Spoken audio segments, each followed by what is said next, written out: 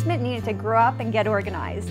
It was a dumping ground for old toys and old furniture that was seldom used, so we decided to take back the space and turn it into a mom cave.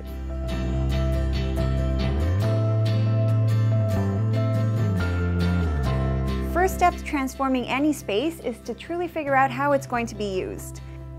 We knew we needed a TV viewing area, an office space, a mudroom, and tons of storage. The first thing we brought into the space was the couch. It's bright pink, it's a sectional, which is perfect for TV viewing, but it also pulls out into a double bed, which works for sleepovers.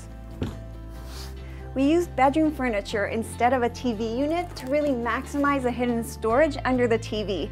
And to personalize it all, we added these delicate brass poles, which take it from bedroom furniture to living room furniture. And because this is a mom cave, it's good to have a lot of surface to display all the pretty things. For the office area, we decided to go with a dining table, which has beautiful turned legs and offers a more elegant look than a traditional office desk. We went for an all-white palette to keep the look very clean. And for a fashionable element, we hung a trio of sconces on the wall.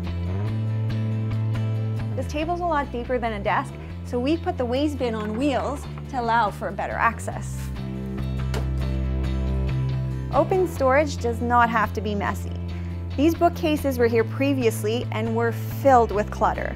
So we pulled everything out and we realized it was the perfect blank canvas to add a graphic element to the back of the bookcases. So we picked up some Japanese silkscreen paper, used a bit of spray glue, and applied them to the back of the bookcases.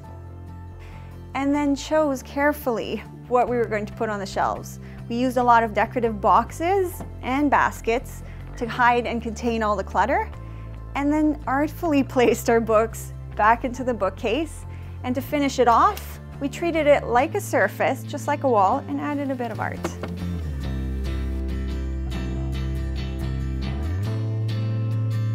The basement has a walkout to the backyard, and we decided to dress it up with some curtains, seeing as it's the first thing you see when you come in and when you come down the stairs into the basement.